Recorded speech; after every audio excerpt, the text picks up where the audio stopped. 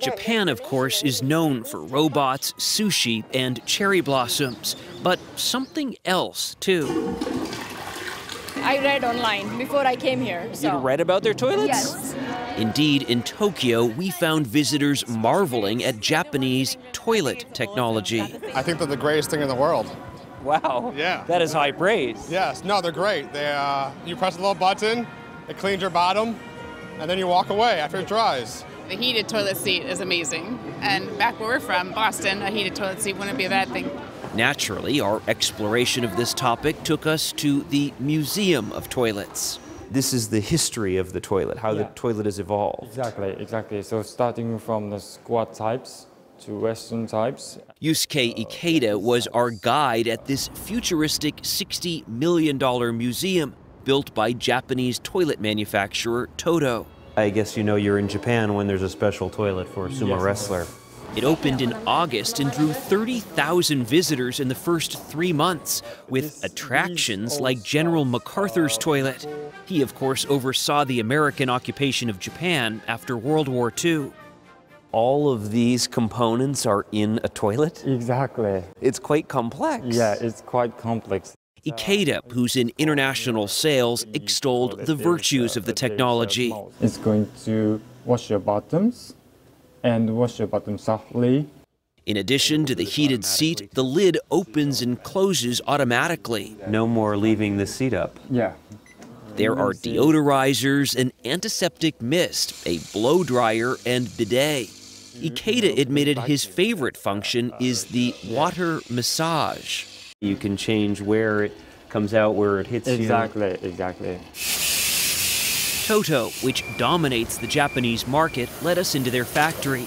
It takes a week to make one toilet, and craftsmen can spend 3 to 4 hours per unit smoothing out the surface by hand.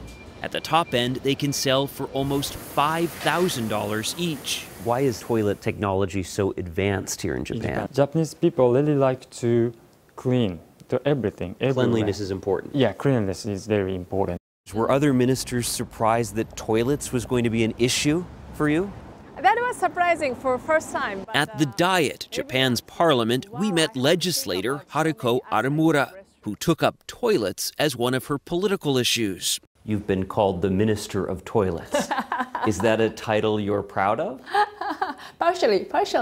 Aramura argues they showcase Japanese innovation and hospitality. And advanced toilets are part of venue planning for the upcoming 2020 Olympics. Arimura believes Japan could lead on issues of global sanitation and fighting disease. Everyone, everywhere of the world has to use restroom every day, every single day, beyond national boundary, beyond language, beyond religion, regardless how rich or poor you are, you have to use a restroom. The Japanese are quite open about this topic from a young age. Youngsters donned subject-appropriate excrement caps at this Tokyo exhibition.